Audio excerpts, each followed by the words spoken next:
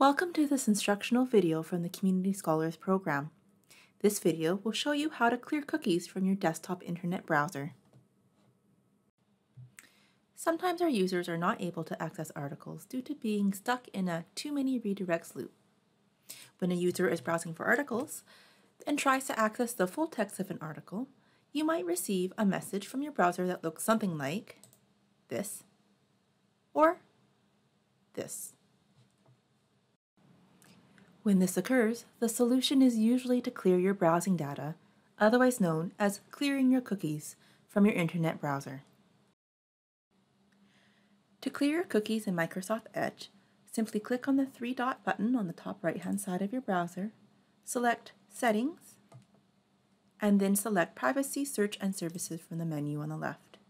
Then scroll down to Clear Browsing Data and click on Choose What to Clear, which is next to the Clear Browsing Data Now option. Then make sure that Cookies and Other Site Data is selected. The other options are your choice, and select Clear Now by clicking on it. We hope this video is helpful to you.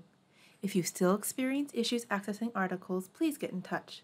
Click on the contact page from the Community Scholars homepage and we will be happy to assist you.